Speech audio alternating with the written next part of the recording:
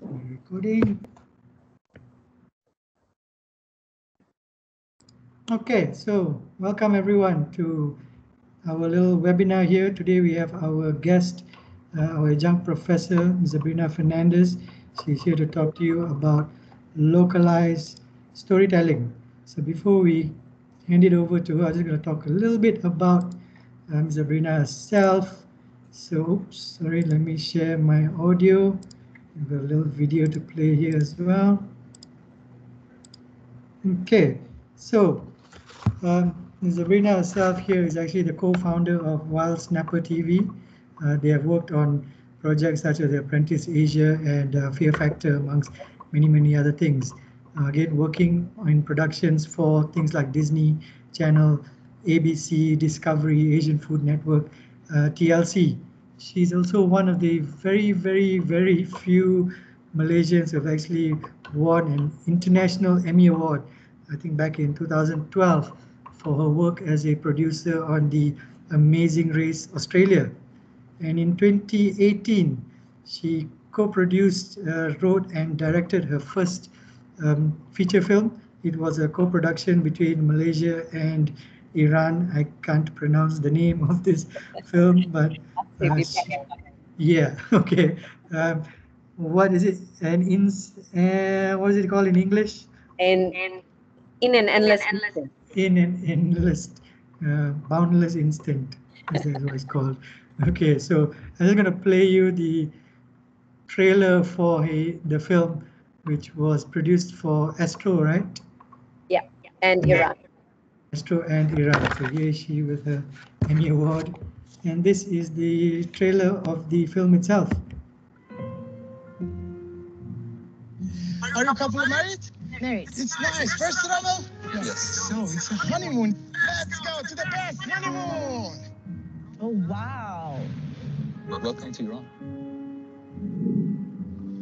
Is everything okay? I married you because you're different. As soon as we got back to your country, you just changed. Kenal ke aku dengan lelaki ni? Siapa dia? Rasanya macam rushing pula kahwin ni.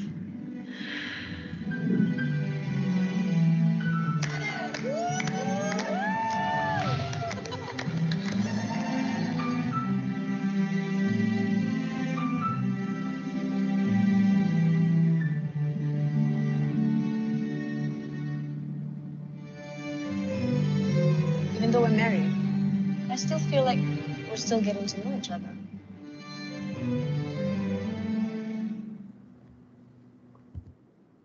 Okay, so that was that. Just a quick couple of house rules. So we save all the questions for the end of the session. She is going to be speaking for about 40 minutes or so, and after which I will open it up for Q&A. So if you have questions, just click on the raise hand icon on the top of your screens. I will call you, and when I call you, then you turn on your microphones and ask away your questions. Without further ado, I'm just going to pass it on to Ms. Zabrina. Zabrina, take it away. Hi everyone. This is still very unusual for me to talk to a screen. So I hope that today you guys can get something from this. I'm actually in the middle of shoot, so excuse the location. And maybe there might be some noise and interruption, but this is the industry you're going to be in, so I think this is a little bit of real life happening. I'm going to share with you, just bear with me, don't do this often. So is it sharing? No, sharing nothing. Sharing. It is? So we see your desktop. Yep. Do you see this? Yeah, local stories. Okay, great. Okay. So basically, this is something close to my heart. As you could see from the very first film that I did, it's a story that is something that I knew about. So I hope there's something that you guys can sort of get from this. I just really want to talk about local stories, but having more international appeal. I think I'll skip this bit since you guys already know a little bit about me. I've been in the industry for now over 20 years, and I worked in Australia, worked with the US companies, and yeah, and then now I'm moved on into more film stuff. So we get a lot of interns working with us in Wildsnapper, and I love to ask this question. So I ask, what is your favorite local movie? And I don't know if you guys can guess what the most frequent answer to this question is. Any guesses? Anybody turn on their mic and tell me what you think your answer to this is? Most of the time, actually all the time, this is the answer that I get. I don't watch local films. Most of the time, this is what you guys answer. And I get it, you know, the big budget Hollywood films, they are far more attractive. But I think since most of you, this is going to be the industry where you will at least start your career, I think it would make sense for you to get to know it a little bit better. So I'll just introduce to you some of my local favorites. So these are 4 movies that I really like. They're all a little bit different. If you're not familiar with it, 1, 2 Jaga was done about corruption as well as illegal immigrants, and it went international. Interchange is a movie that's folkloric. It's based on the director then said it was based on the idea that Borneo women think that if their photograph is taken, part of their soul is captured. So, you know, they sort of wash themselves in the river in order to rid of that. Sepet is by the legendary director Yasmin Ahmad. Again, very local film, but, you know, an international story or love theme about forbidden love. And Lelaki Harapan Dunia is a comedy. It is hilarious in a sense that only locals get it in a way, but very, very international subject matter where the dad is trying to do something for his daughter. So I wanted to share with you, in case you haven't already seen this, this is Interchange.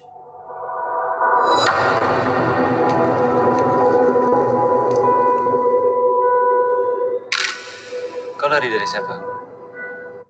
Oh, sorry. What happened there?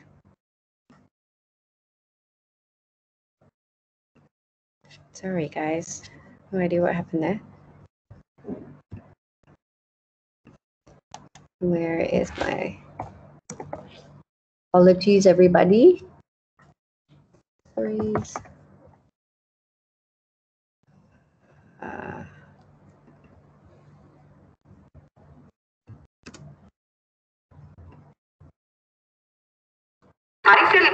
Oh, sorry.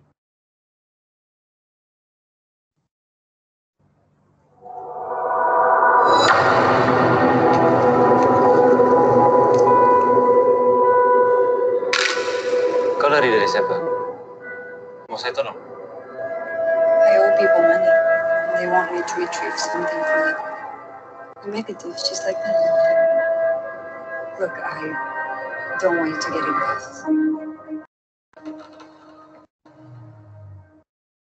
Bukan aku yang tipu kamu. Tipu kita semua. Bukan salah aku kita belum jumpa negatif itu. Jam. Malam ada satu lagi kes bunuh. Setiap malam pun ada kes bunuh. Kalau lepas sudah, saya ambil gambar dia orang.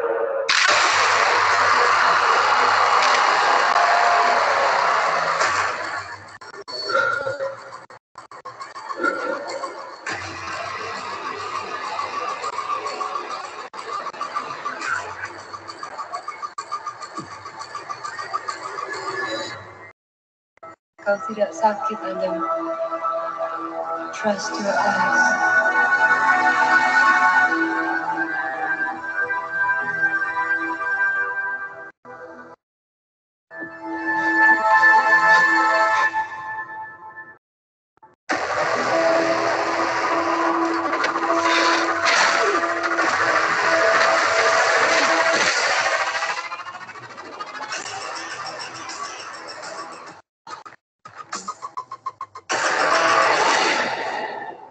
Nothing is what it seems.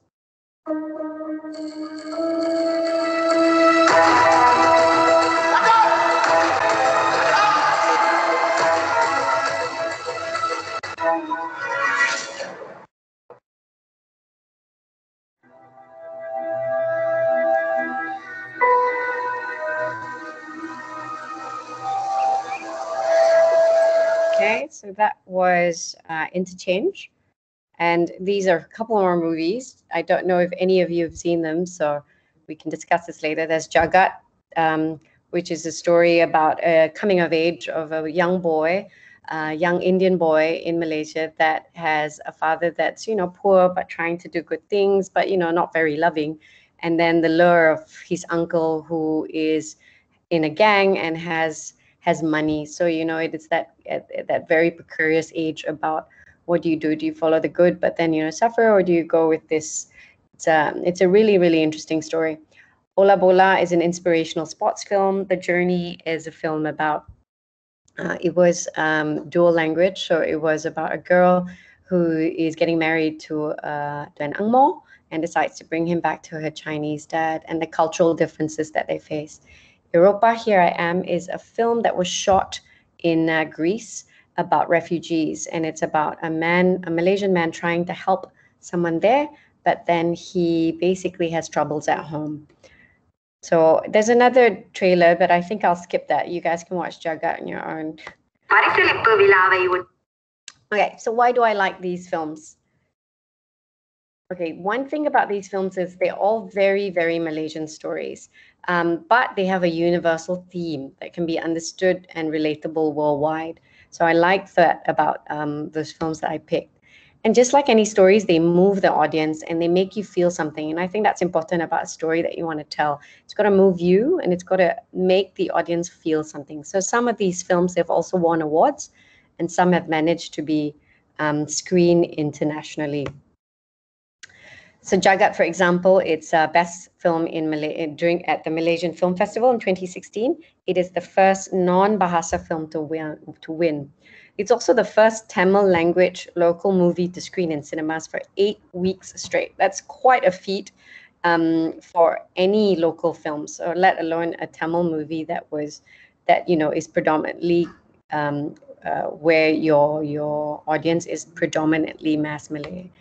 The Journey was in the International ASEAN Film Festival and Awards. It really was one of those films that made the rest of ASEAN look at Malaysia. It had a very, very heartwarming theme, and it just transcended across not just our country, but across the nations. Interchange. It was nominated for the Variety Piazza Grande Award at Locarno. I'm not sure if any of you know about Locarno International Film Festival, but it's a big festival. And Interchange got viewed. It was opened at the Piazza, which is the biggest arena for viewing. And it was also a part of the Osaka Film Festival. It was a collaboration between Malaysia and Indonesia. As you could see, some Indonesian actors. So I wanted to go into a bit genre versus theme for this. I'm sure you guys go through this in your university and you know it. But just in terms of genre, there's, action, adventure, comedy, drama, fantasy, romance, Western thriller, musical, mystery, detective, or, like police procedural, like law films, or historical fiction. And historical could really be matched with any of the genres. So it's historical romance, historical adventure like Indiana Jones, historical romance like Titanic. So that's when you cover genre. Then when we talk about theme, a theme is the film's central unifying concept. So for example, like I said, love is like one of the recent movies called Love, Rosie, or Titanic. Sacrifice is a movie with Charlize Theron called Tully. It's about a mother who just had a newborn and sort of coping with postnatal depression. Good versus evil, all the Marvel series, all the Star Wars series, that's your typical good versus evil theme. Justice, I just watched a really wonderful film called Just Mercy, starring Jamie Foxx. That's straight up a justice sort of film. And Perseverance, something like Pursuit of Happiness and The Greatest Showman, where the protagonist is, they're faced with something, a challenge right up in the front, and then they basically have to keep going to get to what they're after. Okay, I think everybody knows this as well. There's 7 basic plots according to Christopher Booker. And just to go through them very quickly, so as we talk about stuff, you can keep this in mind.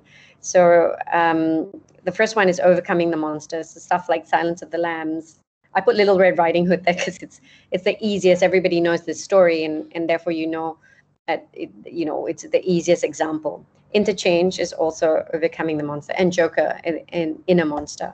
Rags to Riches, stories like Cinderella, Jane Eyre, and Pretty Woman. Probably telling my age a bit by saying Pretty Woman.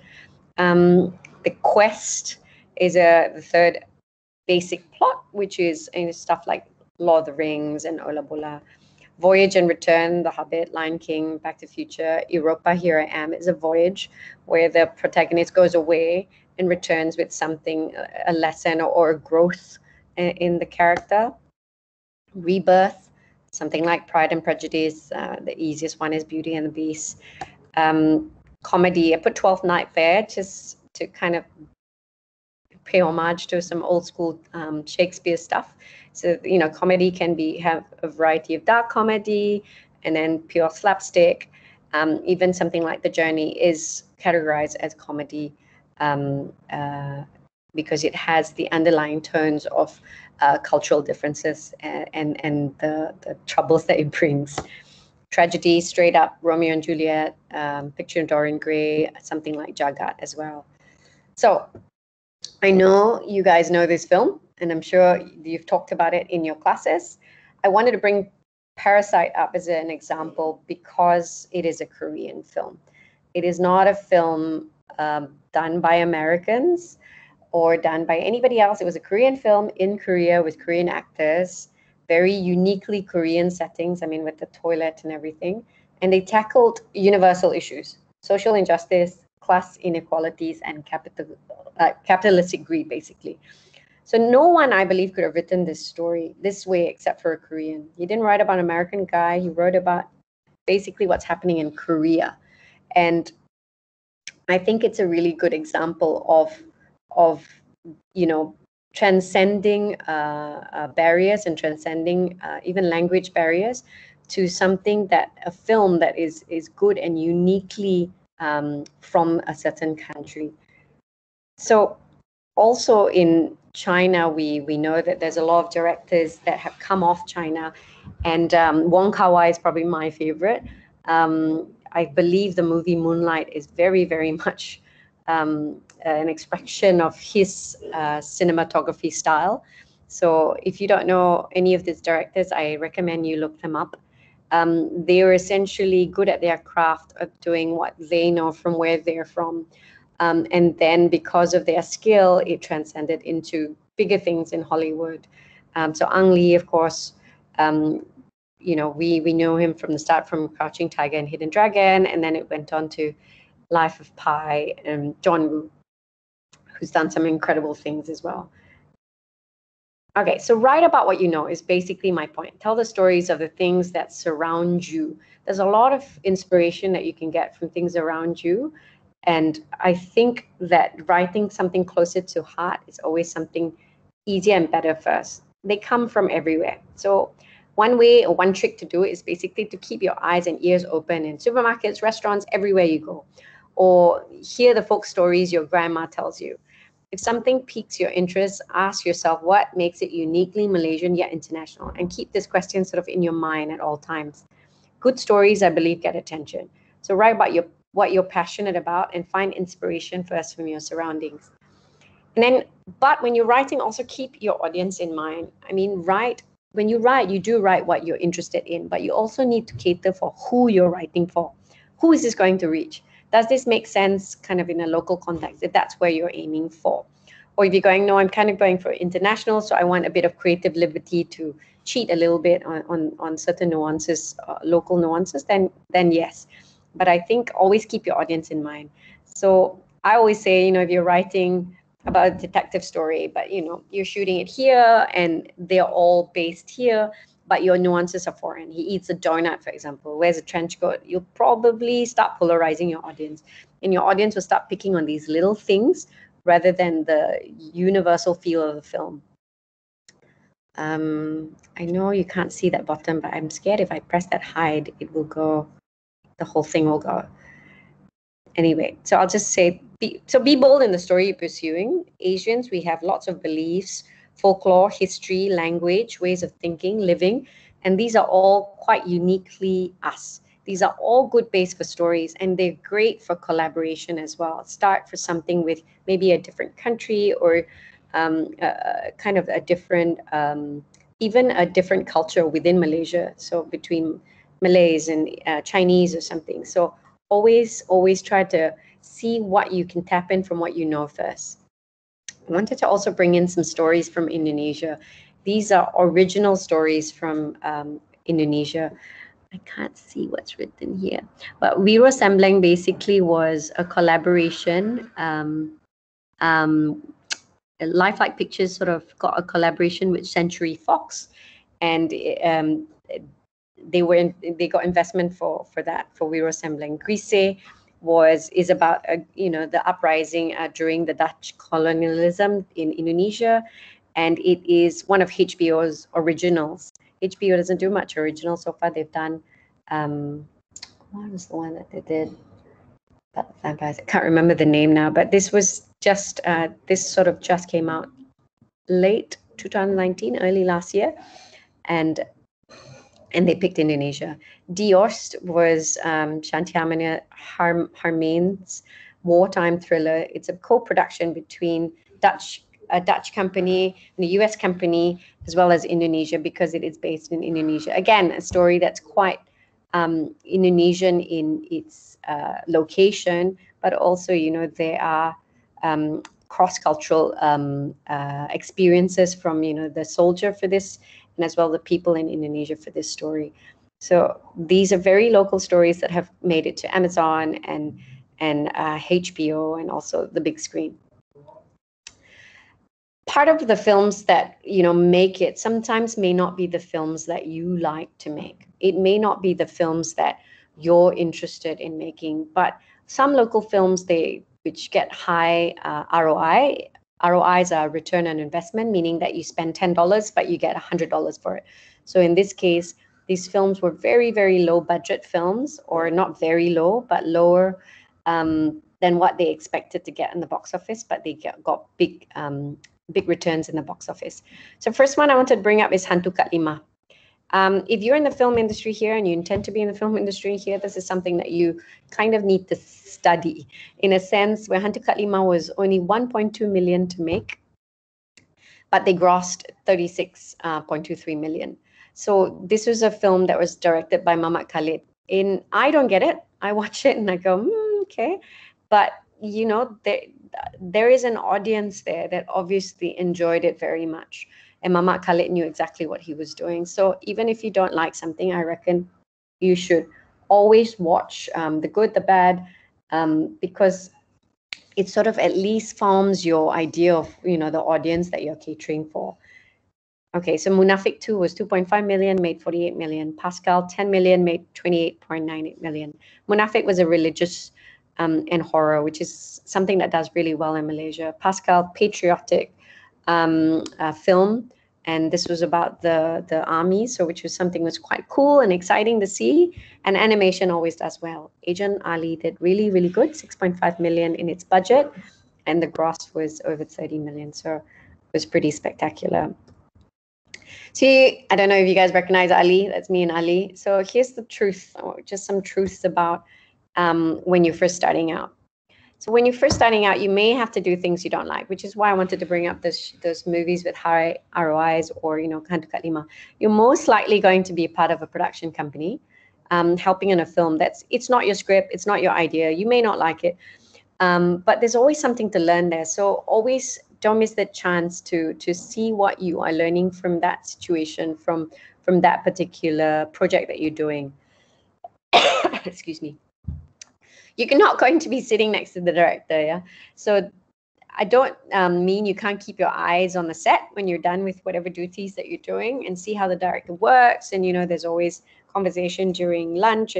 But you can also learn to chip in other departments. I think make friends with everyone and you'll get one step closer. But these are straight up truths. So a lot of people say, oh, I didn't expect to be doing this. I thought I would be learning more about filmmaking. But learning about filmmaking is partially your duty on the side, and it's also everything, all encompassing. It can't just be you sitting next to the director and learning. That's just not how it works.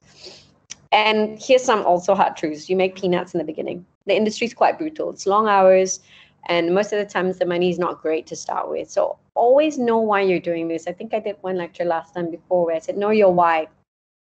Know why you went into this industry, and you keep hustling, and so that you can keep you keep that fire burning, keep being hungry.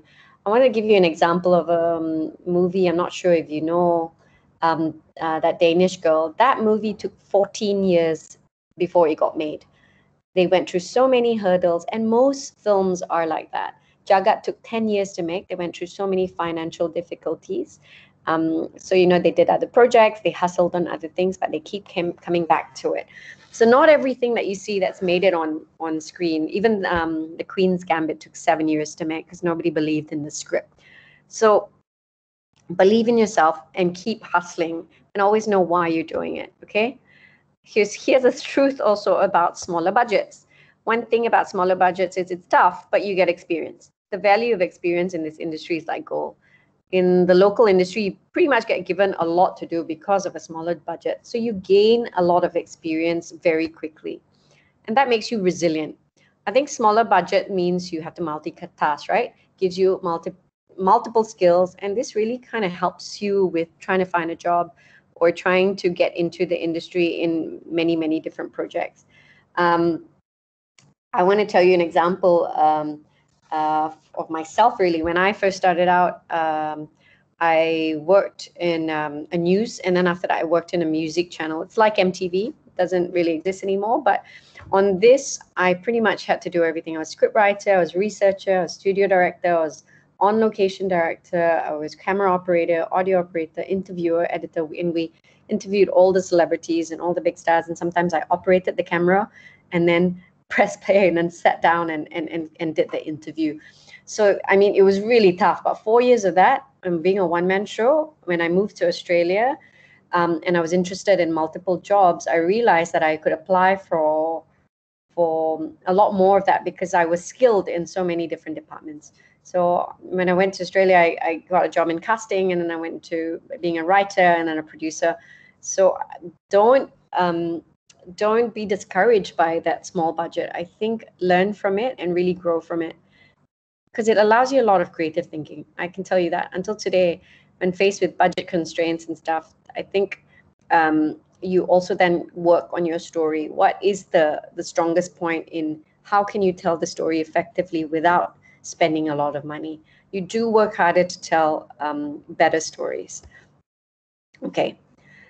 At the end of the day, I think if this is the industry that you're going to be in, knowing the local industry is really everybody's responsibility. Trust me, I was naive too. And I used to think, oh, no, I don't care about what happens here. But this is where we work. This is also our opportunity to grow lots of things. So I think we need to grow the audience is basically my first point. You want to give the audience a chance to grow with you, the filmmakers that are making the films. You want to keep pushing different types of stories that are both local yet appealing to an international market. So, stories can be things like folklore. Pick something that, for example, we're working on a horror film at the moment that is just based on the Batu Belah, Batu Petangkup story, and trying to use that as our base of forming the entire plot lines. Historical, also working in a current film it's a historical sports film. And it's based on 4 women that, made the country really proud in athletics in the 1980s. Social injustices, there's a lot happening in Malaysia. There's a lot that you can talk about, write about, even do short films about these stories. And we know that movies, get the attention of people much faster. A lot of people learn about things through movies. So this is your chance, basically, to see what's happening and write those stories. And also, when you're writing it, like when you're starting out, don't sort of look down at things you don't understand. I think it's an opportunity to look at things, something like Hantu Kat Lima, and see if this something works for you. What was it in that works, and how can you incorporate that because you want to cater for your audience? So stuff like that, you always think about it, keep it in the back of your mind. there's a market out there for good stories. So even if something isn't initially what you wanted it to be, go with it if it tells a better story for your audience. And I think every generation is smarter. You're way smarter than we are. You've got way more technology as well. So don't just do things the way that they've always been done. I think when someone says, oh, no, you can't do that, you've got to do this, or you've got to tell this story, I think respect the path and understand it, but continue to push the boundaries, even if it's a little bit at a time. And watch local movies. I think you've got to be critical and you've got to build upon that. You can't just, say, I don't watch local movies and then be done with it. I think you need to encourage your friends to watch it too. And then if you watch stuff and you go, well, they don't do anything about me, I don't feel connected to that, I'm not, that means you're not represented. And then if you aren't, that's where your voice, your film comes in here, because you're writing for the next generation. So go and watch local movies and be critical about what you watch. I'm not saying watch it and love it, but say, oh, okay, this could have been done this, or okay, maybe they had a budget constraint here, what could I have done better? Always use that as a learning opportunity. So how do you learn? I believe locally you can learn from the best. Figure out your style. In Malaysia, like I said, for most of you, it will be the starting point, right, for your filmmaking journey. So it's important to know what interests you that's out there. For example, the style of Tarantino or Scorsese, and if you had a chance to pick between the two directors, I think you would pick the one closest to what you're interested in. So in Malaysia, different directors, different production companies, they all do different things. So I think knowing the films you like, the directors you like, the writers you like, it would help you to be one step closer to kind of honing your style.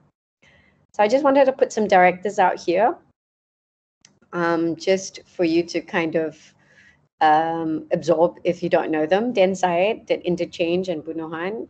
He likes folkloric stuff, and he always does keep his storyline quite local, but very, very international appeal and cinematography. Nadira Zakaria is a photographer first, and who's now transcended her style of photography into filmmaking, and she's known for all the Bahasa Sini Netflix series. I really like her, and I believe she's really going to show up and coming up. Promise.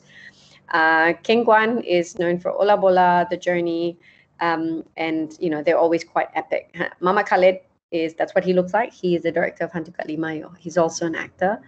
Amanda Nell Yu, she's quite new, and I think her style is very indie. They're still very raw, but it has a market there, and I think if we see like if anybody's watched Nomadland,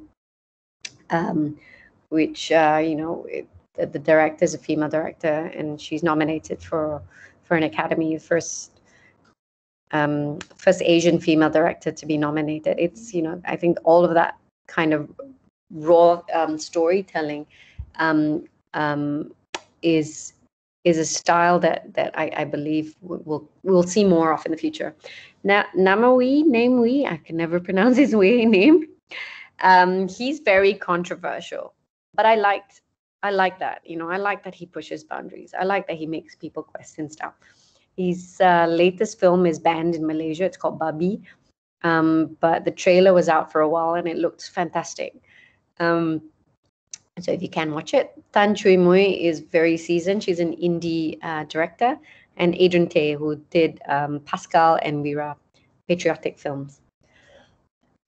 Writers, Adele Lim, if you don't know her, look her up. Crazy Rich Asian, she wrote that, and she wrote Raya. And Raya, she wrote she drew inspiration from Malaysia and a lot of Asian countries. So, and I think that's cool that she's made it, and she's written it it's co-written with a Vietnamese writer, and there's a lot of Asian elements. So once you make it, I think it's great when you bring all these elements to a bigger audience. Mira Mustafa is very well known in the writers' world. She wrote Sangka, Pulang, and many other things. Alfie Palmero, he done J Revolusi, Police Evo, and he's now kind of done a few horrors. I wanted to also introduce you guys to Renee Pillay. If you guys have not heard of the Nicole Fellowship, look it up. It's basically a writing grant by the Oscars, and she's the very first Asian winner, and she's a Malaysian girl.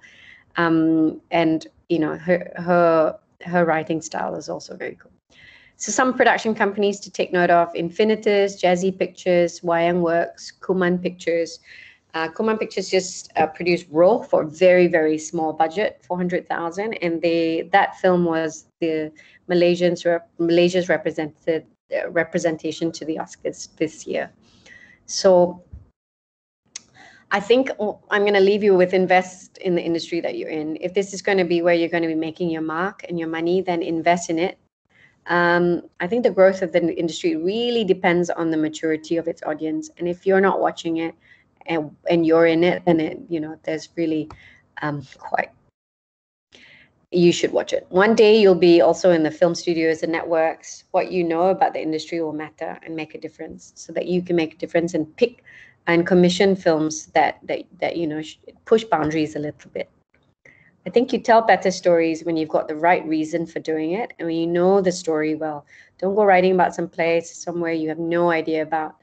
If you do want to write about stuff like that, I think an intense amount of research goes in, but I think there will be elements with the character that you identify with. So I think be proud of you and your stories, and always don't see yourself as lack of inspiration. You have many stories to tell. And lastly, Korea has a population of 51 million, Malaysia 31. We're not that much difference in size, yet their reach is big and global. I think their focus is on their stories and their audience first, and I believe we can too. Yep, that's it, guys. I think good luck and be bold. All right. Thank you very much, Ms. Zabrina. Okay. I will now open it up for the Q&A. So as mentioned earlier, if you have a question, please click the hands up icon and then I will call you up one by one. So some names coming up here. Nabil, do you want to turn on your mic? Hi, yes. I have a two-parter question, so to say. Okay. Okay, so would you think there's a specific genre of local movies that attracts people more, like action and horror? So Police Evo, Wira, and Nafik? Yeah. And what would you say to people to give local movies that don't fall into these popular genres a chance? Sorry, am I still sharing my screen? I have no idea. Yes, you are. Yeah. How do I stop that? How do I stop that? Oh, the stop. X, the little X, yeah. Okay, because I was trying to turn on my camera. I'm sorry. Can you go again? Okay, so would you think there's a specific genre of local movies that attracts people more? So like action, like Police Evo and Mira, as well as horror, like Munafik. Mm-hmm. And what would you say to people to give local movies that don't fall into these genres a chance? Okay. Okay, so this is basically my life. I face this every day. So the genres that attract people more, yes, there is. And there's, the big studios and big networks, they sort of focus on that. So the genres that attract animation is starting to get picked up. Horror and religion. And then with a spattering of patriotism. So any patriotic films tend to do well. Horror does well. Love used to do really well, but it seems to be slowing down. So those are the genres that attract more of the audience.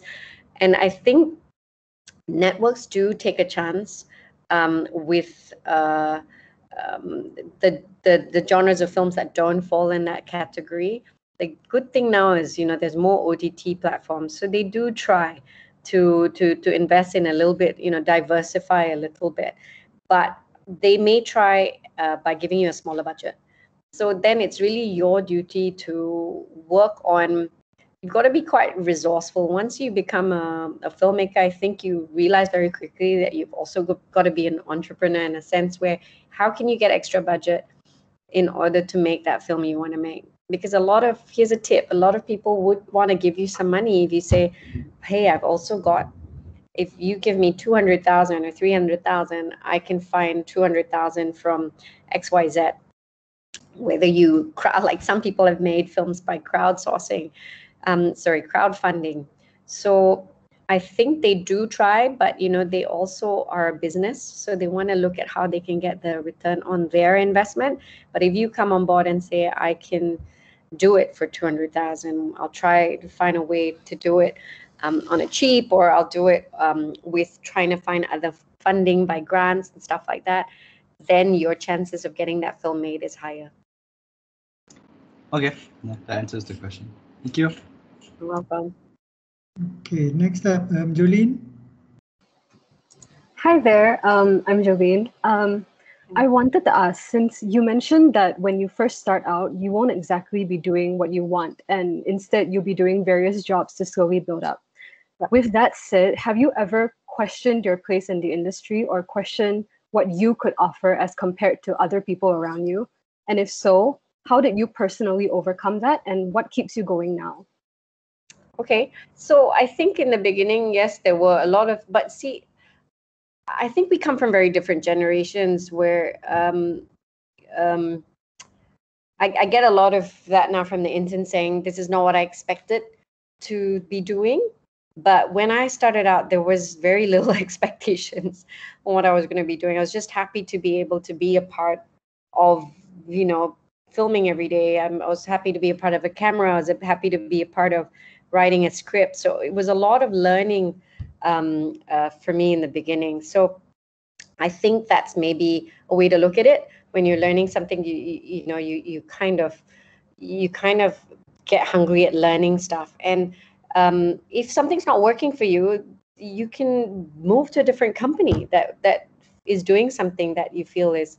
There's no, nowadays people don't really hire people to stay in the company for very long. You're hired on a project, so you're very lucky. You can just, if something is not working for you, it's got an end in sight. And you keep working on the stories that interest you. I think I have stuff that I'm still writing for it's been 3 years. So I keep a lot of things happening for yourself. You're young and you've got energy and you've got ideas and you've got everything going for you. So don't expect anybody to give handouts to you. So if there is something happening for you at your job, do that, learn that. But if you're interested in writing, do that on the side when you are in between jobs at night, whatever. But when you are immersed in a set, and then learn as much as you can from that opportunity, make as much connections as you can. Networking is one of the most important thing in this industry. And I don't mean networking by I'll go out and do whatever, give cards, none of that. I think it's establishing real contact, real communication with people, understanding them and keeping in touch with the people. I have so many interns that have come through, but maybe 4 interns. I've had over 50 interns. I think 4 interns have kept in touch, and they're the ones that keep getting the jobs. So take that as, I don't know if I answered any of your questions, Jolene, but yeah, so I think learn where you can from what you're doing, but keep your hands in many, many different pies. Right. Thank you so much for sharing. You're welcome. Okay, next up, let's have Kay. Okay, hello there, Ms. Zabrina. First of all, my name is Kay. Thank you so much for your sharing just now. So my question is about the pushing boundaries. You know that sometimes movies have profanities, but it's just a way to portray anger and so on, and it's actually what most people react in natural days as well. But sometimes it made the whole movie to be controversial or even sometimes banned in certain countries. So what do you think about that, and how to deal with it, especially when we're trying to pitch and working on the script? Okay. I think, yeah, can you give me an example of what you mean by the swearing and stuff like that on the scene? Okay, or I will just make the movie Babi that is banned in Malaysia. Mm-hmm. It's just those kind of movies. They're actually trying to be realistic on what happens in the society, but sometimes it's just sometimes it just got banned and in certain countries, and how to actually deal with it. Should we be realistic, or should we have that boundaries? Okay, I think before I answer whether you should be realistic, I think the thing is you need to ask yourself why you're making a movie. How strongly do you feel about this movie? Are you doing it just to be controversial? Or are you doing it because the subject matter is something that is you feel very strongly about, this is something that you've followed, then if you've answered that question and you say, no, this is a movie I feel really, really strongly about, passionate about, I think about it all the time, then you should make it anyway. But you have to also realize there are consequences and rules to certain things. We may not like it, but those are realistic rules. So you're not allowed to sort of belittle another race in this country. So Namri knew that those were the risks that he's actually, I think he came back on March 15th, he's detained. So he knows the risk. So I think if you know the risk, but the film that you want to make is something that is really strong, you feel strongly about it, then make it. But know the risk that you're going to make, that you're going to have to take to do it. There's so many films that you can make that isn't controversial in that sense. But I think pushing boundaries, by what I mean is just kind of pushing the audience's maturity to a film. So, for example, there was a movie on Netflix called Pieces of a Woman. It's very slow. It's about a woman who gave birth to a stillborn baby, and it's very emotional, and that's kind of movies that don't happen here. So I think if you do want to make a movie that is controversial and you're going to get into trouble for it, as long as you have a very strong reason of wanting to make it, I think you need to ask yourself, are you willing to take certain risks? And that's something that no one can sort of decide for you. Law, you cannot change the laws, you cannot break the laws. They exist in all countries, and I think that's why Namri decided to release this film outside of Malaysia. Still got made, but it just never got released here. Okay, I see. Thank you so much. You're welcome.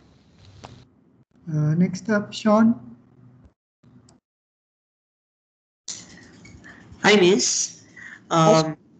Thank you so much for your talk, Miss Zabrina. I'm Sean, and my question is, for a lot of us who are starting out in the film industry, I'm very curious on what's your what advice would you give to any of us who are want to film stuff with limited resources, such as limited budget, limited crew, maybe even limited equipment.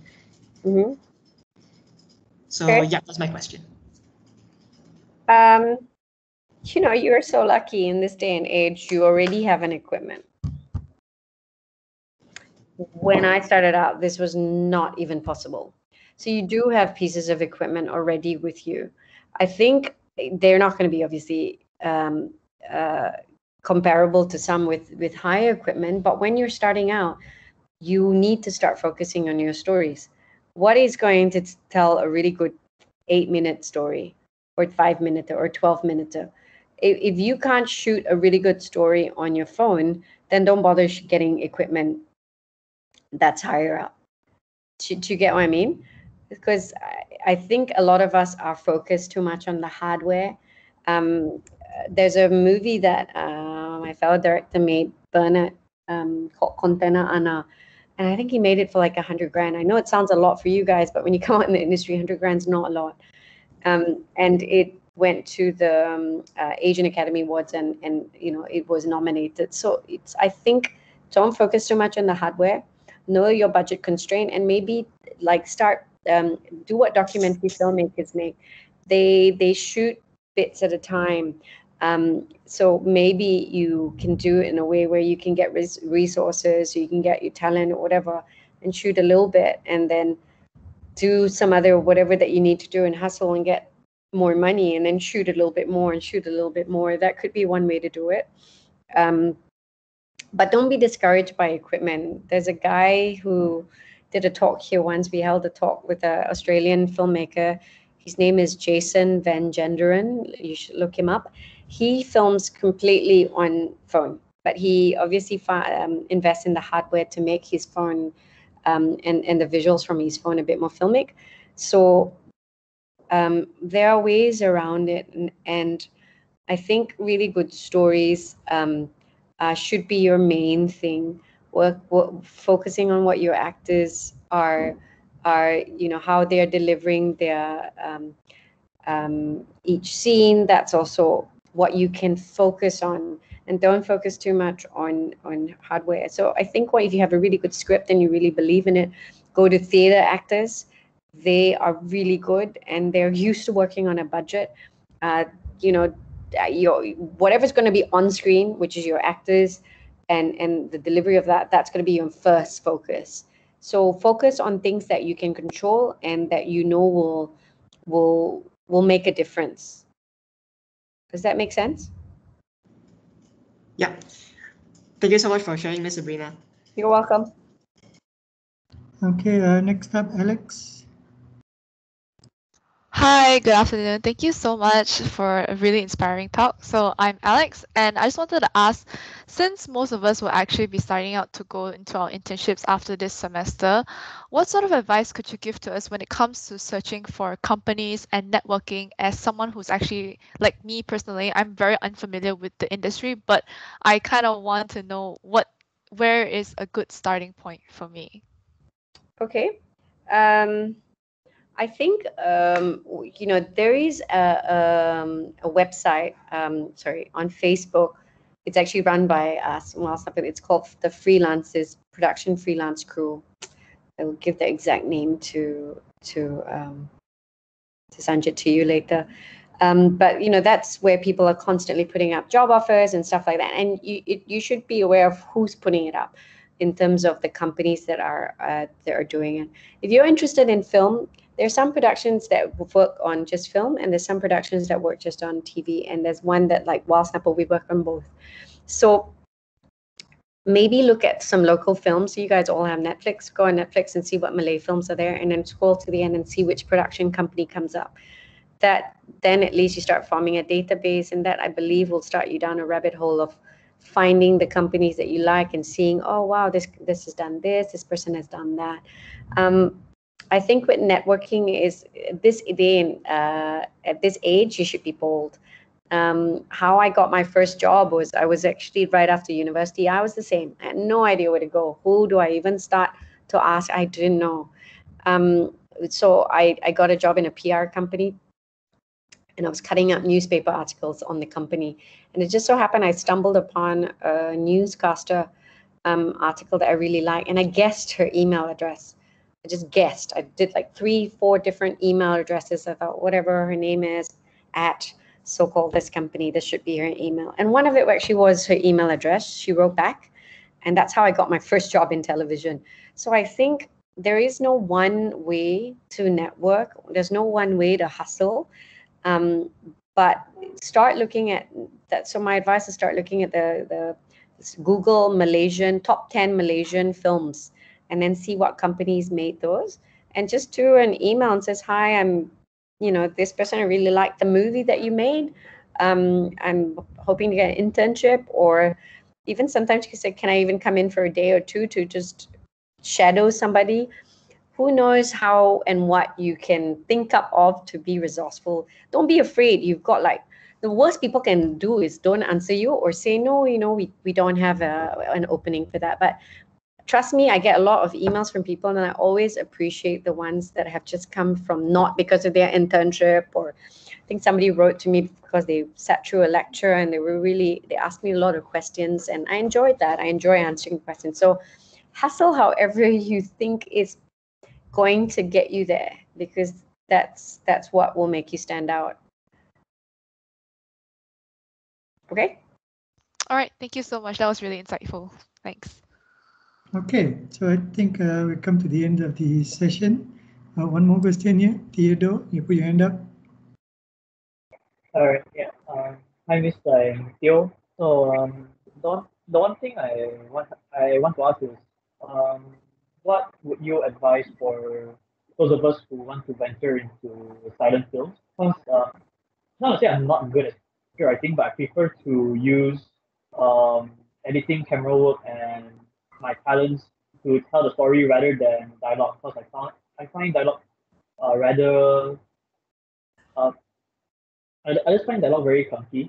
So yeah, what would you advise for us going into silent film?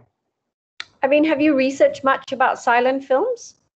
Like, Yeah, the two known ones that I know of are Hush and A Silent Place. mm-hmm.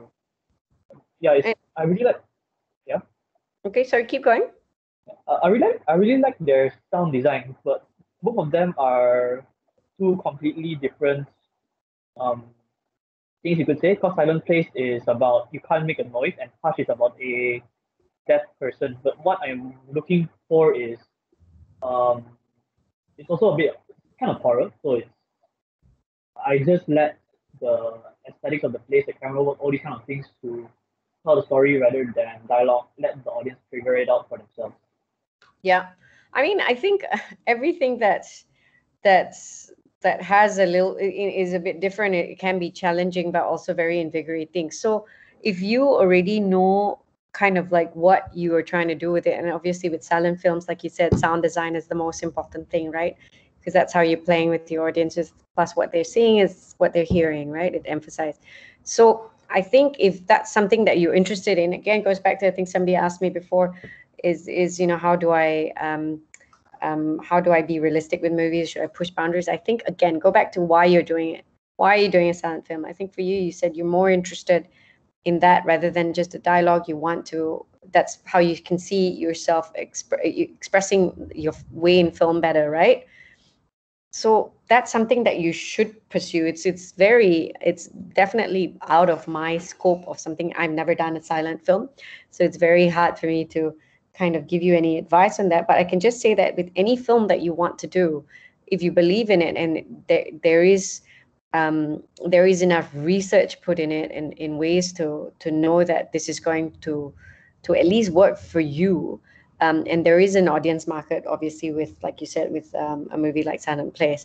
So there is an audience that would be that would want something like this. It's really good because I think a lot of times the network and stuff like that, always trying to see something different. What can we do?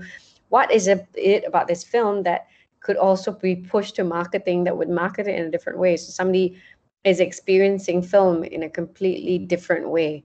So I think it's great that you want to do this, and I think you should research it a bit more and pursue it and maybe look into sound design a lot more. That's something that in Malaysia, in our films, we're quite new at it. So sometimes when you watch a film, there's unrealistic sound and it does spoil a film a bit. So maybe in that sense for you is to look there. I know there's one award-winning sound designer here in Malaysia, but look that up, do a bit more research on that for what's available here.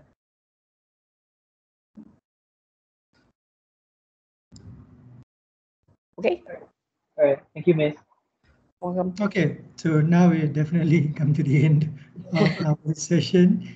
It's already 4 o'clock. I just want to thank every one of you guys for being here today, and especially big thanks to Ms. Zabrina for her wonderful insights.